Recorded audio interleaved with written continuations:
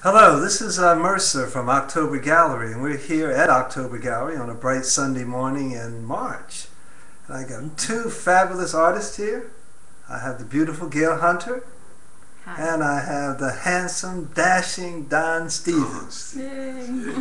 Okay, Gaille, why don't you introduce yourself and tell me why you're an artist? Okay, well, I'm an artist because I like color, and it's very easy to throw some color on a canvas or on some paper and let it inspire me and lift my mood. And the first medium that I worked with was pastels, and it's just so easy to use pastels and get something that you can feel good about. Oil and even, especially watercolor, are more difficult to work with if you really want to manipulate them with any efficiency. So pastels and acrylics to me are the easiest to just get some kind of expression out. And I'm at a point in my life where I need myself reflected somewhere, I guess, because that's what's keeping me going, being able to create something outside of myself and have it just recognized not just by others, but recognized as something valuable to myself. Okay, Don. Why be an artist? Why an artist? Why art? Why an art? Why not? why not? I mean, you need us in everything. We're the glue. Oh. Art is the glue to everything. Education, psychology, philosophy, all of that. For me, why be an artist? Why I just do art? It's been a lifelong endeavor. Ever since I was small. So it was an impression with me from when I was younger, from 5 on, watching Charlie Brown, Snoopy, all these little specials on TVs and stuff like that, living in New York and seeing the graffiti and all of that and running around with that. Me, it's just all about connection. You connect to something and something connects to you, so there's causality, there's action and reaction happening.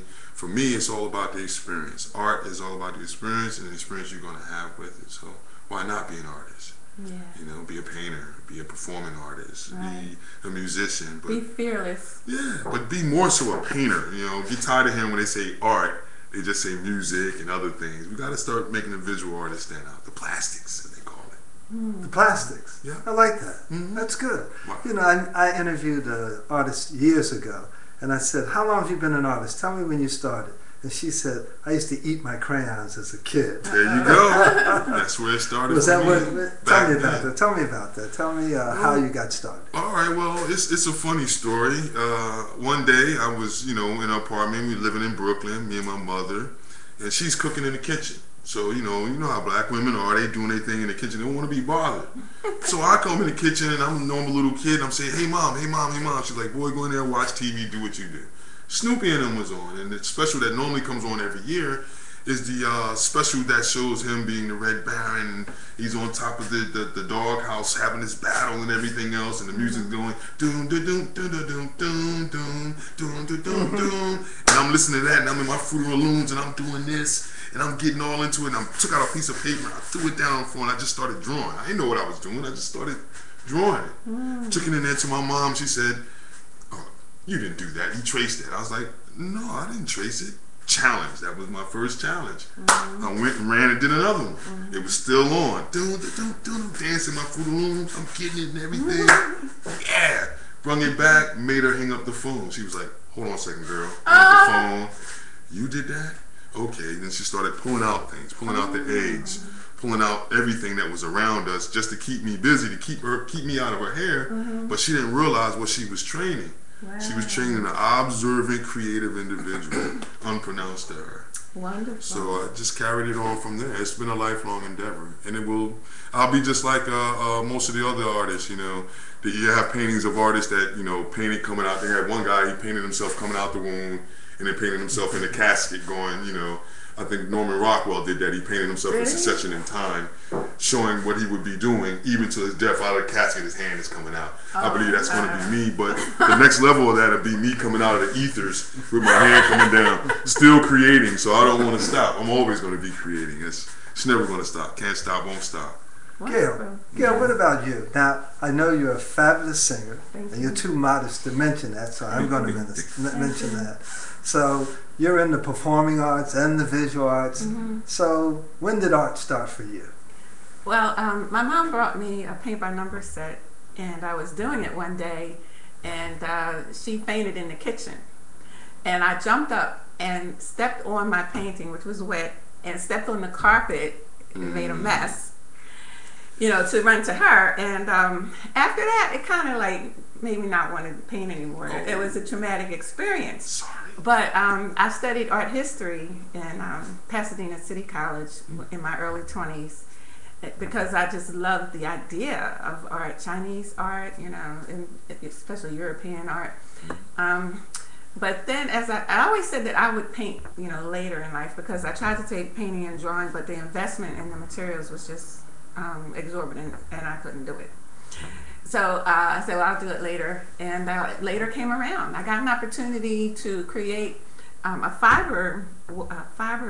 What is it called? Fiber structure? Installation. A fiber art structure at Broad and Girard, because I was teaching there at a rehab center, and they needed something to go in the window. And I went and found all these, pieces of material, and I made something. And that's something I really want to do, in the future, like use fiber art. I think it's just so beautiful. Well, right now I sew, because I am fascinated with textiles. Okay, so I guess that's how I kind of sublimated that desire. But as far as painting, I kind of hit a wall. It might have been my midlife crisis or whatever, but I hit a wall after 2001, 9/11. And I just said the only way, I'm going to use this, to come back, bounce back. And I did. So I just keep moving, but music is my first love. That's my first love, and it's more accessible.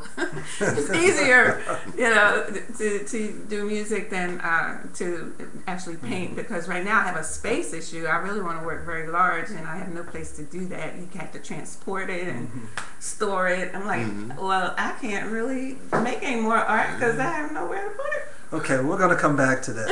Okay, Gaille, tell us how we can get in touch with you. Okay. Well, GailleHunter.com, and you spell my name Gaille, Hunter.com. And I have a new identity, Gypsy Heart. Gypsy Heart is an original blues singer. I wrote 40 blues songs last year. And I have a producer now. His name is Ed Wise. He's from New Orleans. He's a band leader, and we're working on our 7th song right now.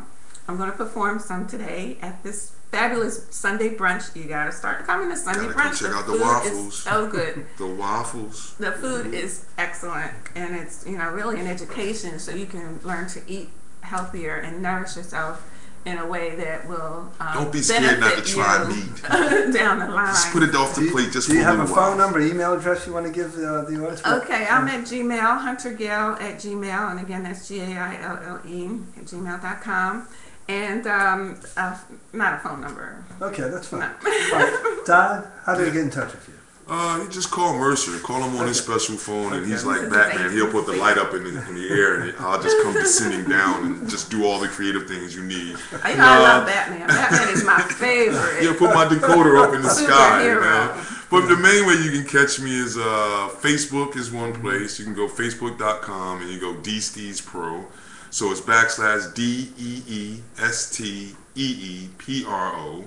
Then you can go to artwanted.com, so that's artwanted.com, like how it sounds, in the same nomenclature, DSteez Pro. Yeah, I want Art Wanted too. Yeah. Oh, and you can call me, I don't mind, 609-954-6775. Okay. Call me, text me, the whole 9. Okay, for October Gallery, I'm Mercer, and I'm here with Gaille Hunter and Don Stevens. Thanks a lot. Bye. Take it easy.